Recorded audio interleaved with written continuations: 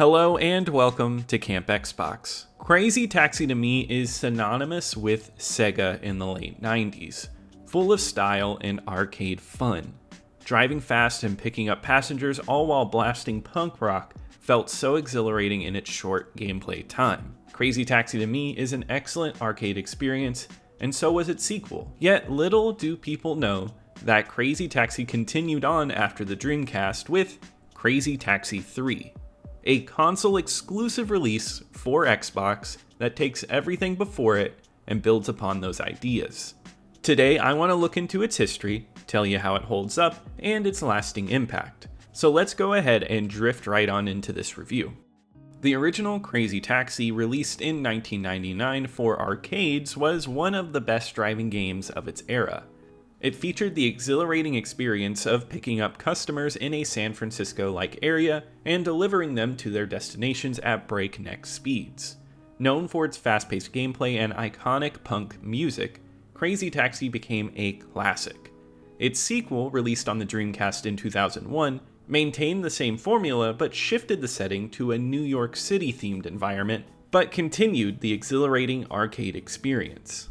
Both of these games were released for the Dreamcast, however, with the discontinuation of the Dreamcast and Sega's move into third-party game development in early 2001, the fate of this franchise was uncertain.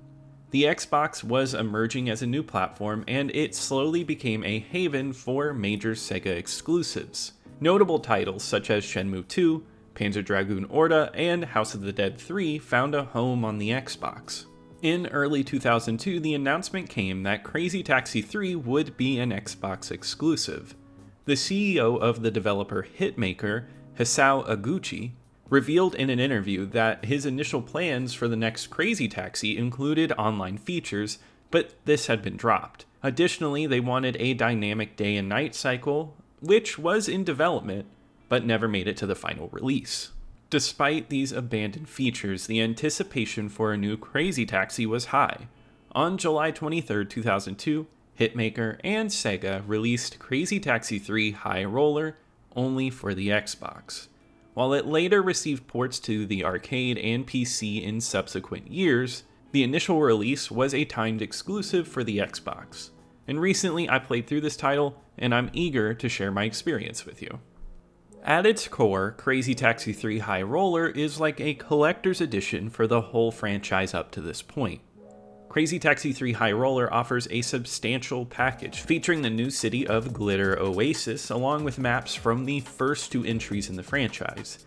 Impressively, all the locales have been upgraded for the original Xbox and retain their original product placements and music, making it a better update to these games than some later re-releases. Despite the variety in locales, the core gameplay mechanics remain unchanged.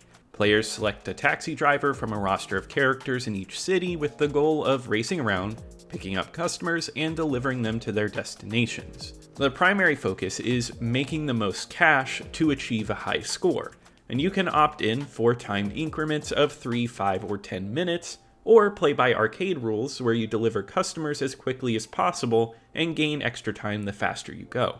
The game's core gameplay stays exhilarating. The fast-paced, hectic nature of driving through the city, drifting around curves, and seeking the best possible route makes for an absolute blast. The controls feel responsive, turns are quick, and mastering special moves adds an extra layer of excitement. The return of jumps from Crazy Taxi 2 enhances the unreal crazy feeling of the game, especially in the original map from Crazy Taxi 1 that originally did not have jumps in it. The addition of Crazy X mode introduces specific challenges, unlocking new vehicles or the ability to play as a character in any city. While the challenges increase in difficulty, their short duration prevents them from becoming tedious. It's a more robust mode than in previous games, which were very limited with how many challenges there were. This one offers a variety of challenges, including drifts, jumps, or turbo, to achieve specific goals. Although it might not be the main attraction, it serves as a fun diversion, and the true interest lies in the arcade experience that keeps the players coming back. The experiences in the first two cities are as excellent as ever, with the San Francisco-inspired map standing out as still the best. The variety of terrain, including giant hills, bridges, and winding roads, provides an engaging environment. The Big Apple offers tons of tight corridors for driving, and it's perfect for showcasing drifting skills. Unfortunately, the new map, Glitter Oasis, falls a little short compared to those two, featuring mostly canyons and desert, and it honestly wasn't that appealing. But despite this, Crazy Taxi 3 maintains its addictiveness with wildly fast driving, excellent controls, and the pressure of a ticking timer. It's the type of game that makes you want to dive right back in after completing a round. Sega's prowess in delivering addictive arcade-style games is evident, and Crazy Taxi 3, with its familiar yet entertaining gameplay, continues this tradition. Graphically, let's dissect this game based on each of its locales. Starting with the first map from Crazy Taxi, the upgrade here is fantastic. There's a minimal pop-in, and the vibrant colors along with the recognizable design of the city captures the essence of California living. The inclusion of product placements like Pizza Hut and Tower Records adds life to the city. On the Xbox, it's a significant upgrade, providing a solid and visually appealing experience. Moving to the Big Apple from Crazy Taxi 2, which I was never a huge fan of on the Dreamcast, the Xbox version takes a bold step by transitioning it to nighttime. Surprisingly, this alteration transforms the entire map. The striking lighting from the streetlights and the neon on the buildings adds a wonderful definition to the city streets, making it a great map to traverse. While there is some pop-in issues, they don't significantly detract from the overall aesthetic and creates a very visually appealing and themed experience. However, the newest map, themed to Vegas, is brimming with potential. The designs of the casinos and neon lights are impressive, and it captures the essence of Las Vegas. Unfortunately, attempting the drive on the strip results in some insane slowdown, significantly impacting the game's performance.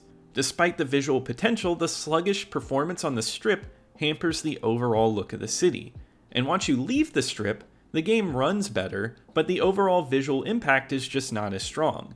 The map features a lot of uninteresting canyons and desert, and it gives it an uninspired, rushed feel. It seems like the development team, after running on a high with the previous two maps, took a break, and it resulted in a less engaging environment. The newest map becomes a trade-off between fast running and good looks, a choice I don't really want to have to make.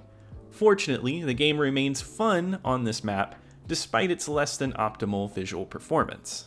It's incredibly refreshing, especially after reviewing the re-release of Crazy Taxi on the Xbox Live Arcade, where they removed all of the great music, that this upgraded version on Xbox retains all of the original music. It serves as a perfect time capsule, capturing the punk edge of the game. The return of The Offspring and Bad Religion is awesome, maintaining the iconic soundtrack. Additionally, there's some new punk music that blends well with the vibe of the original games.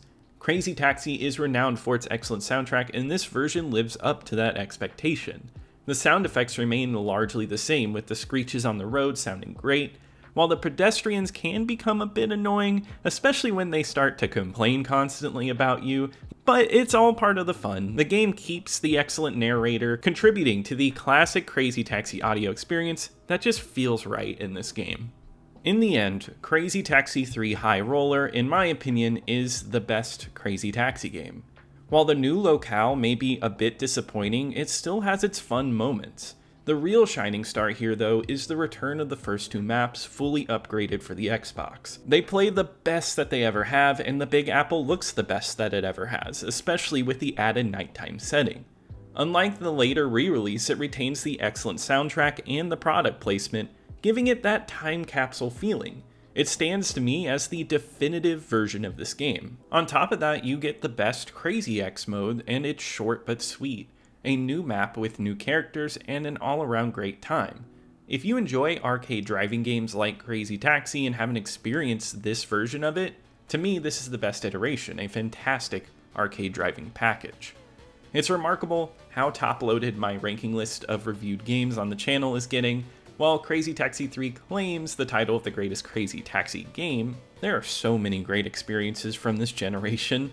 On my list, it does secure the 23rd spot out of 68. I'd rather boot this up than Lynx, although I do think Mortal Kombat Deception has a stronger replay value. In terms of lasting impact, at the time of its release, Crazy Taxi 3 High Roller received mixed reviews. Many outlets gave it mediocre scores, often pointing out frame rate issues as a major issue and expressing dissatisfaction with the new locale. However, publications like EGM and Game Informer were notably positive, praising the arcade feel and the overall collection. The reception seemed to hinge on whether players were tired of the new map or appreciated the entire package.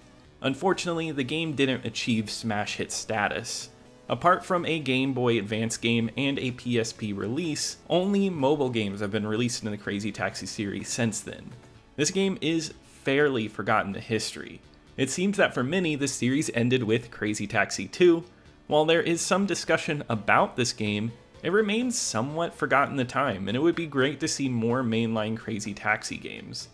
Fortunately, it looks like Sega is planning to release a brand new one soon, and I'm excited to see what it brings to the table. But that wraps it up for this review today. If you enjoyed it, be sure to leave a like as it helps me out a lot in the algorithm. Be sure to subscribe to keep up with the Retro Xbox content, and also leave some comments below with some Sega or Crazy Taxi memories. I'd love to hear from you. Also, a huge shout out to my YouTube channel members. Thank you so much for the support, and I'll see you here next time at Camp Xbox.